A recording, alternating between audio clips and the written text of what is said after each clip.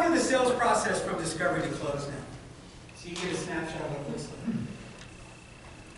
This graphic here shares with you that you need to be aligned through the process.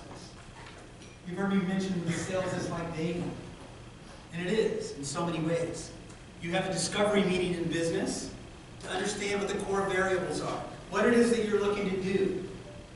And I have my core variables to make sure that what I'm looking for matches up with me, so it's a fit. It's not just about me.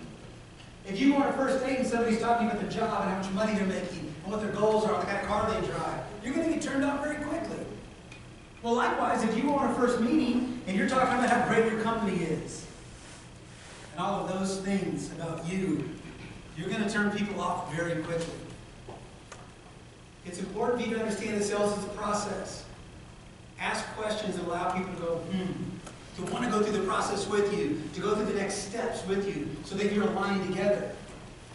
So you don't say on a personal basis, hey, I'm going to go ask Susie to marry me tomorrow. What's she going to say? Well, I'm really not sure. We only met. Our first date was last week.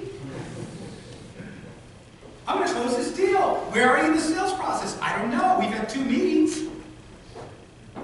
What's that? I got a good feeling about it in my gut. Hey, let me tell you what's going on, Nancy. What's your gut tell you? Well, my gut tells me you don't know the decision-making time frame.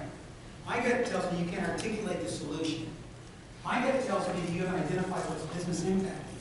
My gut tells me that you presented a proposal but you're not aware of the right solution. How does that proposal align with their budget? You're not sure. So my gut tells me it's not going to close. Manage your business, or your business manage you. All right, so the sales process from discovery to close. Here it is. Where are you in the sales process? This is a question you should ask yourself. Where am I in the sales process? Directors should be asking this question. Where are you in the sales process? RSMs, you should ask yourself this question. Where am I in the sales process on this opportunity? When you get stuck, ask yourself that question. The second question is, where is your prospect?